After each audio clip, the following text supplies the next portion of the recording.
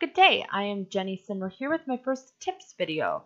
In this video, I will show you what to do if you are trying to upload your custom thumbnail and it's the right size, but it's not uploading. So I'll show you very quickly what to do. So I'm going to just say I'm going to change my image, even though I'm just going to change it to the same one.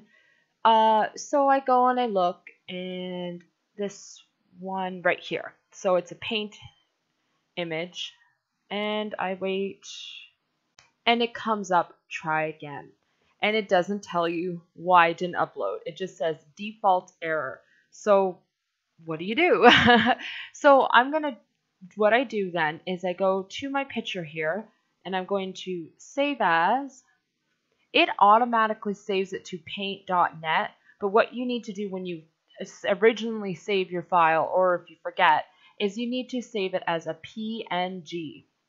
So you click that, save, and yes, and it will, okay, and you're good. Okay, so now I'll go back and I will try again with my new one. Now make sure you have the right one here. So I'm looking for a PNG image, so there it is.